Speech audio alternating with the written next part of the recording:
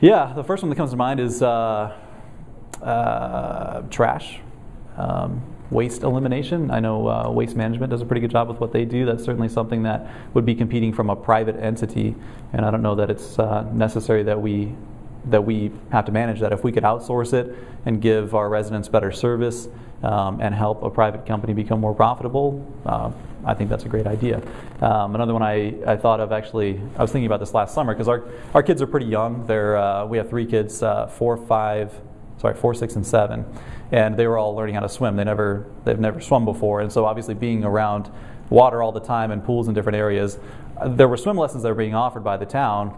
We certainly could have taken them there, but when I was thinking about it, there's 20 to 30 kids in those classes.